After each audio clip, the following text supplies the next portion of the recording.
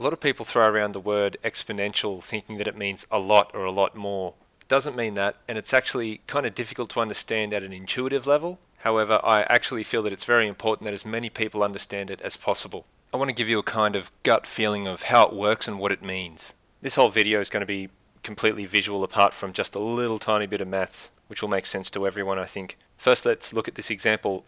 So this is a pond. It's got one lily pad in it. Imagine that this lily pad is going to reproduce once every day, and all of its offspring are going to reproduce once every day as well. How long do you think it will take before the entire pond is covered in these plants? Just think about that while I go through day by day. So here's day 2, still lots of room in the pond. Day 3, they've doubled again. Day 4, still plenty of room. It's almost all open water. Now day 5, day 6, day 7, day 8. Within 8 days, we've gone from 1 to 128 lily pads.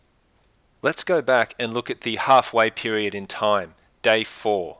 Here we might be halfway through in time, but we are definitely not halfway full in the pond. It's the second last day that the pond is half full. This kind of growth is kind of counterintuitive, and when something is going through exponential growth in the early stages, most people completely underestimate how quickly things are going to change, even when the exponential growth has been going on for quite a while. Let's see what it looks like in a graph. We take the number 1, then double it, and double that number, and so on. You can see that after just 16 turns, we arrive at 32,768. But exponential growth isn't just about doubling the last number, it's about increasing the last number by a certain ratio. So if your next number is 3% larger than the last one, this is also exponential growth. 100 years ago, in 1916, Australia's population was about 5 million people. Today, it's 24 million, and our current rate of growth in 2016 is 1.8% per year. If this continues at the same rate for another century, our population will be 141 million, and if it continues the same for another century after that, it'll be 842 million. We'd then tick over 1 billion 10 years later. That may or may not actually happen to Australia, but if you're skeptical that this can happen to human populations over long periods of time, here's a graph of the human population since 10,000 BC. If we know this can happen to us, does that knowledge have any effect on how we decide to manage our societies? Well, think about this. If the global GDP is growing at less than 3% per year, quite a few economists would consider that a global recession. The economist Kenneth Boulding said, "Anyone who believes in infinite growth on a finite planet is either mad or an economist." A very provocative statement. One of the problems being a scientist working in this is the frustration that the people making the decisions don't rarely talk to scientists, very rarely talk to social scientists. They do talk to economists, which may be the problem. Yeah, what about that? And so it's a problem. So one of the things I have discovered, incidentally, in my talking with politicians and policymakers and so on, is that most people don't understand what an exponential is. When you say something's expanding exponentially, you don't understand what it is.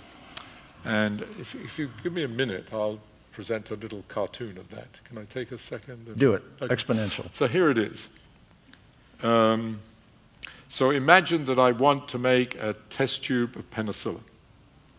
And I know that if I start at 8 o'clock in the morning with a couple of penicillin bacteria, I'll fill up the tube, okay, at noon. At noon, okay. So you put this bacterium in the test tube, and it doubles every second. Every second it's doubling. And I've calculated that by noon it will be full. Question, when is it half full? What time between 8 and noon is the tube half full? Just a second. Second before. So it's only half full a second before. Now think of the following. Think of 5 seconds before. 5 seconds before is 2 to the 5th, which is 32.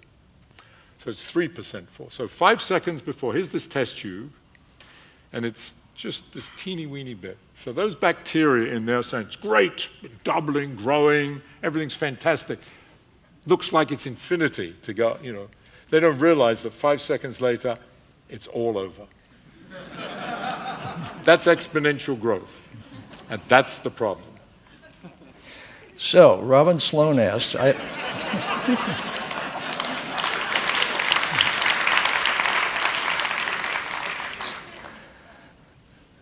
news is best just before the news gets catastrophic. Yes, exactly.